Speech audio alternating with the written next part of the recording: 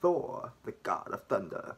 Yeah, today we're here with another Marvel movie review. A movie right before the first Avengers movie, looking at Thor, and this god. I don't know how they introduced this god into the Avengers universe, but the son of Odin, Odin's son, Thor, Odin's son, and brother of Loki.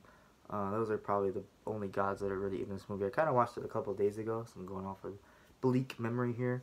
But overall, this movie was fun. It is a Thor movie. I'm trying to think of some of the things I didn't like. Uh, oh, yeah, I guess I should explain the story first. Duh.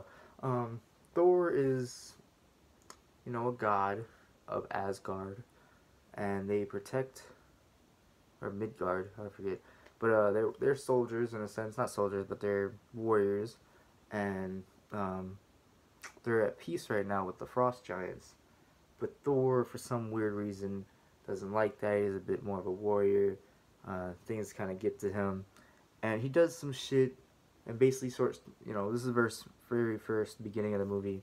He ends up kind of getting banished and sent to Earth, which I think leads to some actually funny scenes, some fish out of water type scenes. Captain Marvel tried to do it, and I see why Captain Marvel wasn't as good, even though it's almost kind of like a similar movie to me. Because Thor's shit when he's on Earth and is not used to Earth things. He's just destroying shit, beating doctors up for trying to help him. He has a cup of coffee and throws it down. I would have another. He's actually kind of funny. Some funny scenes there. He gets a little love interest. A lot of people like the love interest. I didn't really buy it, and I know it's gonna come up throughout because just the way they ended it. She's probably even gonna be in the fucking Avengers movie. But yeah, I don't know, just being a god and all, falling in love with a human being. I don't know, it was weird to me. I guess that's what gods do in most things. Another thing I didn't like is Odin was kind of supposedly, I don't want to spoil too much, but things just kind of happen. At one point Thor was, he's banished, and oh yeah, his father throws his hammer, kind of throws it to Earth and sticks it into a piece of the land, and nobody can lift it up. Obviously, it's one of those get the hammer out of the rock thing. Thor can't even pick it up. I thought Thor was gonna learn some brilliant lesson to get that hammer out of that fucking rock. No, he doesn't. He doesn't learn shit. He gets his ass kicked, and then basically his dad cries, and he gets his hammer back. I don't know. He didn't learn some big lesson. He didn't even ask for his father's help or anything. He just kind of was getting his ass kicked, and before he died, his dad had mercy. But the action scenes in general are cool. Thor spinning around his hammer is awesome.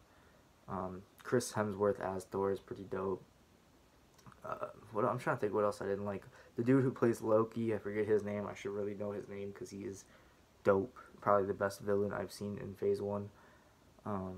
Heimdall, I felt like Heimdall is in this, which is the Bifrost carrier. They show the god area, and it is quite magnificent. I think it's Asgard or Midgard, forget.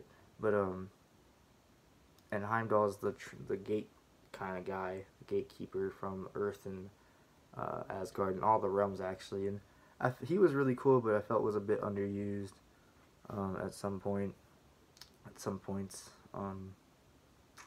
But yeah, I can't think of too much else about this movie.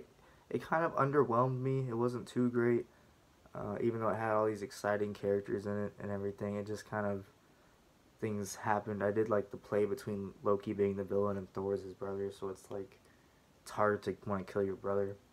But Loki's pretty evil as time goes on, as we know, and it's pretty interesting. It's gonna be interesting how Thor shows up in the Avengers. They kind of hinted towards Loki being the Avengers villain. I haven't seen these movies ever. This is my first time, so I'm guessing this is kind of like literally part 1, and then part 2 is gonna be the Avengers movie. So I'm looking forward to it. I'm gonna give this movie a 7 out of 10.